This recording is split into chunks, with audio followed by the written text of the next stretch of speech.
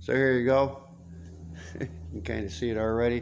1972 John Deere 1020. It's a gasser. Getting a new clutch.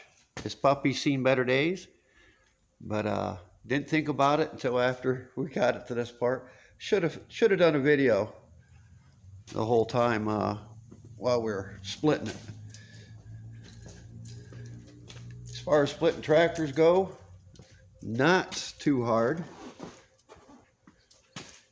For anybody splitting them, happen to be looking at this, the only thing that was a pain in the butt was getting that line to pop out of the front of the trainee, and then that one that's sitting there dripping. Other than that, wires, blah, blah, blah, not too bad. Popping it, piece of cake. Like I said, those two lines. That one there, that one there. This one, piece of cake up front. Read your book, which, for those that have a book or whatever, I mean, a bunch of stuff was self-evident. But, what is it? Page 37. Tractor split.